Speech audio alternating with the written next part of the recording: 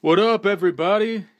Here to do a quick review on the Triceratops model from Pegasus. This is just kind of an unboxing and opening video of what you get with this kit. As you can see, it's all in pieces, and you have the base. And then you got little instruction printouts. So in case you didn't know what anatomy is and where things go, you have instructions. So yeah, I'm excited about this. It's pretty good looking kit. So yeah, we'll get to cracking on it. Hey, okay, so we're back. Finally got this guy out of the package and started working with him. Here you can see, it's really easy to put together. I mean, it's very straightforward.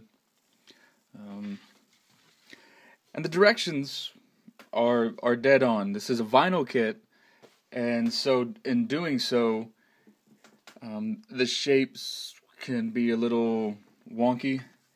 So what I did is I took a hair dryer and heated up where the legs go.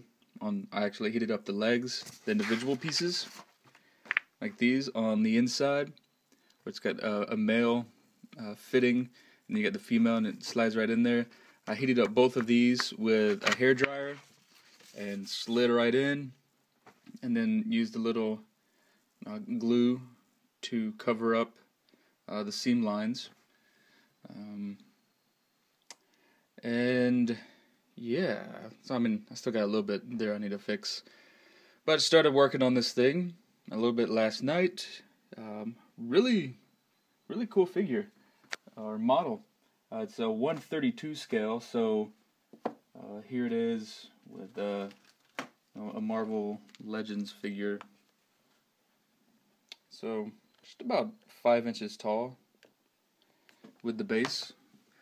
The base is really nice, got a lot of cool detail. Balances pretty well, but I would recommend pinning it, because it's a little, if it gets bumped on your shelf or something, it could definitely fall over. Don't know when I'll be able to get back to finishing the paint job. So if you're looking for a nice Triceratops model that's relatively inexpensive, this is a pretty darn good one. They also have a T-Rex and a Spinosaurus. I think they might have a few others, but I hadn't really looked into it more. Alright. Oh, yeah. There's also this painting guide that gives you all of the different colors for painting, I'm guessing to look very similar to the box.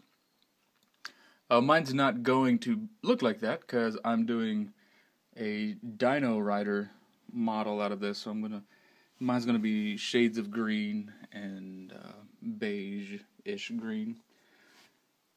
Cool. Alright, be back shortly.